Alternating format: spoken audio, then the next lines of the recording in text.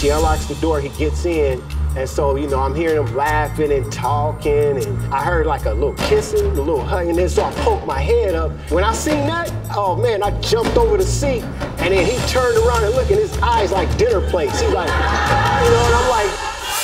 When Patrice and Kenneth met more than 7 years ago, she thought Kenneth was an attractive, hard-working man, and Kenneth thought Patrice was gorgeous. It didn't take long for them to fall in love and say I do, but now, married 5 years, Patrice says Kenneth has changed for the worse, and she's not going to take it anymore.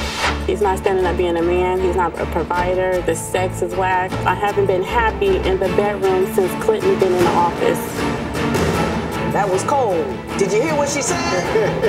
Yeah, you know, Your Honor, I will admit, you know, I did smoke a lot of weed. I smoked from the time I woke up to the time I went to sleep. So the whole day I missed. 7 years of problems and neglect come to a head. How can you afford all that weed? I mean, you smoking like Snoop Dogg. I know he's got money. Today, on Divorce Court. Come to order. Court is now in session. The Honorable Judge Lynn Toller presiding. Good day, ladies and gentlemen. I'm here today with Patrice Johnson and Kenneth Hillary. Ms. Johnson and Mr. Hillary, you've been together for 7 years, married for 5. You have 2 children together, and you both have children from previous relationships. You do not, however, want to be married anymore. Therefore, you're here in divorce court. Ms. Johnson, you're seeking a certain sum of money from Mr. Hillary, and we will discuss that momentarily. But before we do, first, I'm going to tell Mr. Hillary, take that hat off. It's cute. Sorry. It goes with the outfit, but it does not belong in here. Okay. And number 2, why don't you tell me a little bit about your relationship and why we're here in divorce court today? Okay. We're here today because I want to divorce from my wife because of her infidelity and cheating. We started out good. Everything was fine. You know, we go out, we have drinks, we party. You know, typical couple. And you know, I guess throughout the beginning of our relationship, you know, I wasn't there for her, you know, like there, but I was, because of other issues that I was having with myself, and which hurted her. Yes, it did. But I didn't pay. I wasn't like. You weren't doing the right thing at the time. You weren't fully present for her because you had some other issues going on. Right. You care to tell me what those issues are? Yeah, I mean, I smoked weed a lot. So you was just high. Right, I was just high. And she could talk to you. Right. Exactly. She couldn't talk to me, and I wasn't never there, and she always had to deal with this and deal with that and deal with that, and while I'd just be You was just hanging out high, everything was cool. Right, and so, you know, that played a part in the beginning. But as time progressed, you know, as we progressed together, then, you know, I guess it was like I used to always throw in her face revenge. Oh, you're going to get revenge on me. You're going to get revenge on me. And then one time she had told me, she said, oh, babe, I'm finna go to the Walmart. We had a tissue and soap. Excuse me, Your Honor. Hang on. Let him finish. So I was like, okay, that's cool. You can go, you know, okay, you're going to, you know, that's fine. Go ahead. But something deep down was like, that just didn't sound right. So I'm in the bathroom, but, you know, I'm not using it. I'm just in there. And when I hear her go upstairs, I came out the bathroom and I, you know, got inside the truck in the third passenger seat and tucked way down. In the back, tucked down low. Tucked down low. So she's leaving, and then I can hear her on the phone, like, okay, I'm on my way. So, I'm, you know, at this time, you know, I'm getting upset. My heart is racing. I'm perspiring. I'm like, you know, I want to turn into the Incredible Hulk. You know, I just want to just tear out some seats and just, you know, but I kept my cool. I stayed in the car. I stayed in the back. We got to a park, and she got there, and then she called him, hey, I'm here. So I'm like, you know, well, he here? Okay, well, let me see what's going on. What do you mean? So I guess he comes to the car. She unlocks the door. He gets in. And so, you know, I'm hearing them laughing and talking. And the straw that broke the camel's back was, I heard like a little kissing, a little hugging. And then so I poked my head up, and I actually seen them hugging. So, you know, that. What did they do when they saw you poke your head up? When I seen that, oh man, I jumped over the seat, and then he turned around and looked, and his eyes like dinner plates. He's like, you know, and I'm like, what? I was so upset, and then she, screaming all, you know, like she saw a ghost or something, and so, you know, I was so angry, and then so I jumped out the car, and then he just took off running that way, and He did not run. she was just standing there. And Ms. Johnson, did you say you were going to the store to get tissue and soap, met up with a guy in the park, and then started kissing and hugging on the man? I did that. I did that. And what prompted you to have a relationship outside of your marriage with this other person? Because I'm not happy and satisfied with my marriage with him. And what's wrong with your marriage with him? He's not standing up being a man. He's not a provider. The sex is whack. Like, I haven't been happy in the bedroom since Clinton been in the office. That was cold. Did you hear what she said? Yeah, I heard it. Now, tell me about his failure to provide. Does he have a job? No. When was the last time he had a job? Off and on for 3 years. For 3 years off and on? Is the economy tough where you are? He's just lazy. Or is he just lazy? Just lazy. Is he just home high? Just home high, eating up all the cookie snacks and just watching TV. Mr. Hillary, have you failed to get a job because you have other things to do? Yeah, Your Honor, I will admit, I did smoke a lot of weed. I smoked from the time I woke up to the time I went to sleep. So the whole day I missed. I missed. How can you afford all that weed? Thank you. I mean, you smoking like Snoop Dogg. Yeah, but I know he's got money. Yeah, but see, a lot of times I didn't even have to spend any money because I knew who had it and I knew where to go and do my business. So, and get, were you getting it from women? No. You just get free weed. I just get free weed. They just like You're just a likable guy. Yeah, I'm an all-around likable guy. They just like hanging around me and they like having me in their circle and. So like after you stopped getting high all the time, did you go out and get a job? Nope. Nope, I didn't. I didn't. I didn't go get a job. I was lazy. When divorce court continues, what has Judge Lynn wishing she were somewhere else? I'm in so deep. I'm in all kinds of trouble here.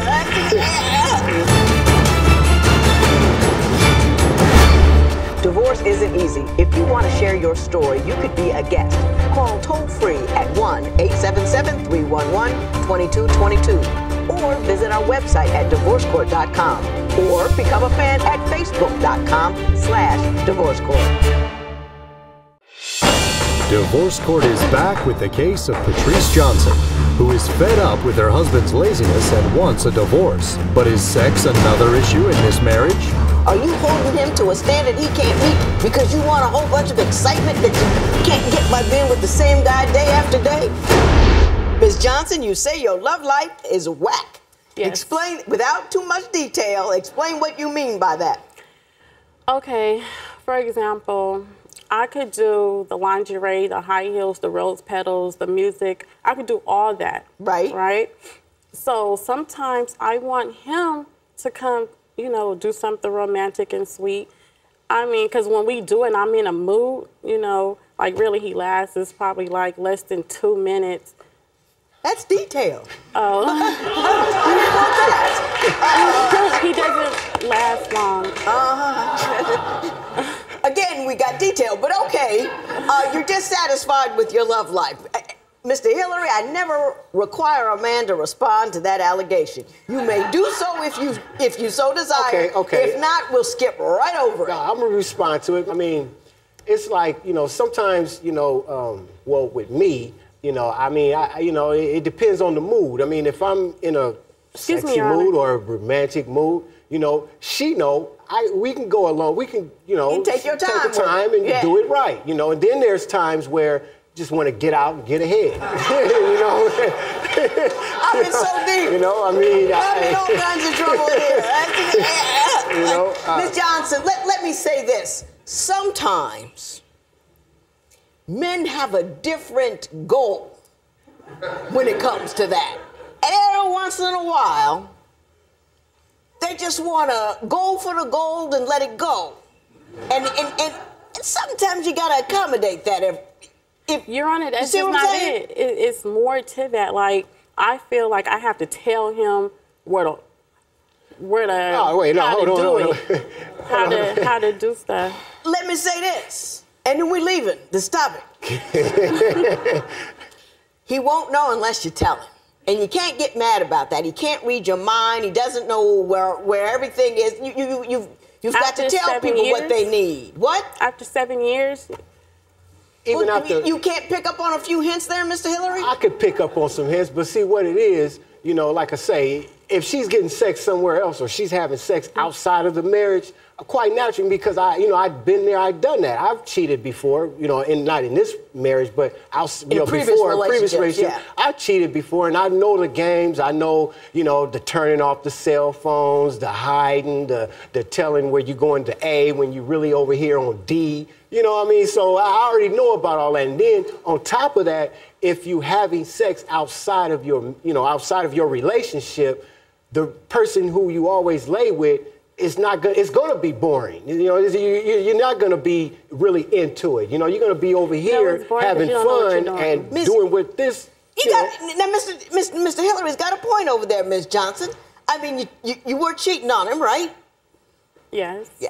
And that's exciting in and of itself because you're doing something illicit. You're doing something wrong. Are you holding him to a standard he can't meet because you want a whole bunch of excitement that you can't get by being with the same guy day after day? No, he just don't know what he's doing. When divorce court continues, what will Kenneth's side of the story be? I had an anxiety attack, and I really wanted him to comfort me. At that time, he was like, no, I'm about to go smoke. I'll be back later. Mr. Hillary, do you recall the circumstances about which she speaks? Would you put up with Kenneth's smoking and laziness?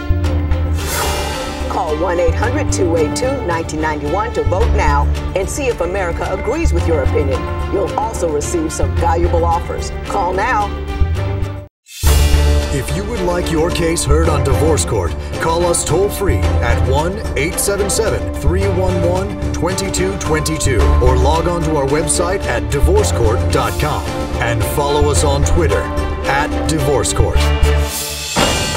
Divorce Court returns with a case of Kenneth Hillary, who denies that the lack of sex is bringing down his 5-year marriage. But is Kenneth a major downer in other aspects of the marriage as well? He used to fight me on going to school because I want a better future for me and my kids. So that's why I decided to go regardless of what he said. Okay, that sounded good, Mr. Hillary. Yeah. What is your current, most pressing concern with respect to your husband? He's not being a provider. Okay. I mean, he needs to get a job. He just needs to get a job. Are you working? I'm working and going to school. Okay. I'm trying to like you, Mr. Hillary, because you're an all-around likable guy. I'm not going to give you any free weed or anything, but you're a nice guy. But she's working. She's going to school. I support my family. Stop getting high. But this just came about. You know, what just came about? Her working and getting a job just came about. Your Honor, I just started going to school because he used to fight me on going to school. He like, no, it costs too much money. Don't go, don't go. And I made a conscious decision to go to school regardless what he says because I want a better future for me and my kids. So that's why I decided to go regardless what he said. Ooh, that sounded good, Mr. Hillary. Yeah. Now, she was right. I didn't want to spend money if I knew that money... You're not spending money because you don't have any money to spend. If your money is my money. My money is your money. So you were mad that she was spending her money on a degree to help get her where she needed to be to make more money for the family. Yeah, you thought it would be better spent doing what? Spending like let's say for instance, PG&E, water, rent. You know what I'm saying? They got all these bills, and like I said, my little tools and fuse wasn't enough. You know what I mean? And then why don't you do more than two and fuse? I think that's the core of her problem. That is true. That is true. And that's what I'm trying to change. I'm trying to be I'm trying to get a job. I'm trying to be a better person. Okay, let's switch gears for a moment here. Ms. Johnson, what made you decide that after 5 years, you no longer wanted to be with Mr. Hillary? Well, before I got pregnant, I had an anxiety attack, and I really, really, really wanted for him to comfort me. At that time, he was like, no, I'm about to go smoke. I'll be back later. So I told him after I had my daughter, I just looked at the marriage. I looked at him completely different. Because when I wanted him to be there for me, he just wasn't. Right. So after I had my daughter, it was just like, whatever. And your daughter's 2? Yeah. Mr. Hillary, do you recall the circumstances about which she speaks? Yeah. Did that happen?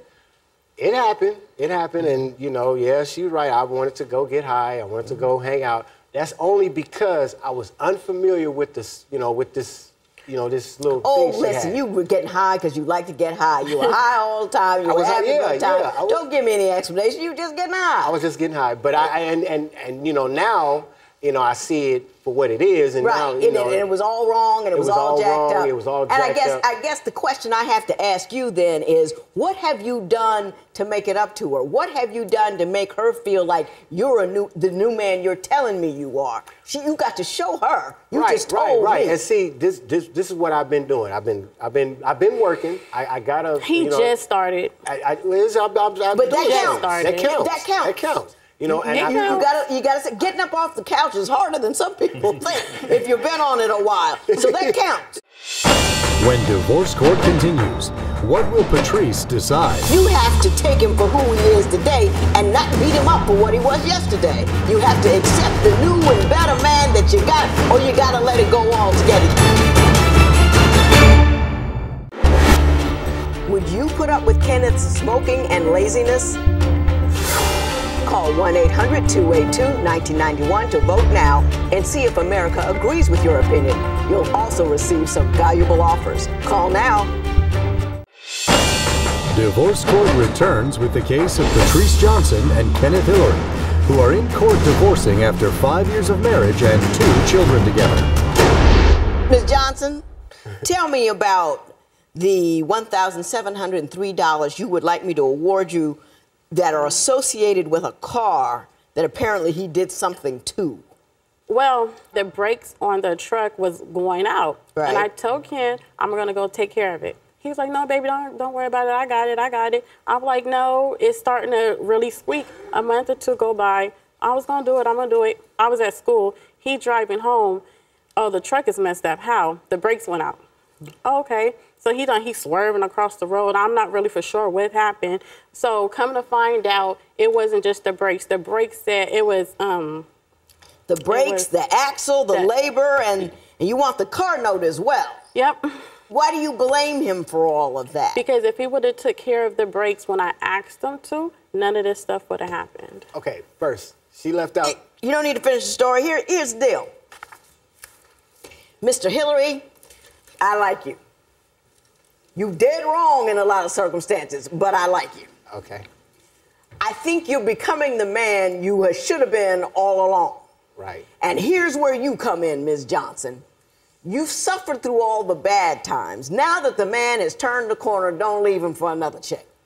Don't let another woman reap the benefits of the guy you pushed him into being. He's now got a job. He's working. He's off the couch. He's put out the blunt. Now he's going to make some money. Now he's going to work on his game. Whatever it needs to do, you need to reap the rewards of that. Don't get frustrated now. And when I say don't get frustrated, you have to take him for who he is today and not beat him up for what he was yesterday. You have to accept the new and better man that you got, or you got to let it go altogether. You can't be mad about it. And, I would keep him. And I would let the past go, as long as the future is going along the trajectory you want it to be on. You'd be a fool to do anything else. An absolute fool. Because you stayed with him while he's sitting on the couch. Now he's up. Mr. Hillary? Yeah. Whatever made you change, I'm happy about it. Remember that your children are surviving off of what you do. They're not only surviving economically off what you do, but psychologically, they're going to learn about work ethic and tomorrow and studying and what they need to do from you. Don't let them down. Right. You made them. You got to do the right thing. Right. And she's hot. She's angry. You got to put a little extra effort into it because she hung with you when you were dead wrong. Right. She hung in there. Right. Thank you, baby. I love you, baby. I think she likes rose petals and all that. Pull few of those out. Right. Because she's owed that. Right. I don't know what happened with the car. It was both of y'all's car. You messed up. It's jacked up. You don't get any money for it. I wish you the best of luck. There will be no recovery in this matter. It is so ordered. All rise. Parties may leave the courtroom. I'm gonna take the judge's advice. I'm gonna keep pushing forward. I'm gonna make good effort to make this marriage work. Yeah, the judge gave good advice. I might just keep him.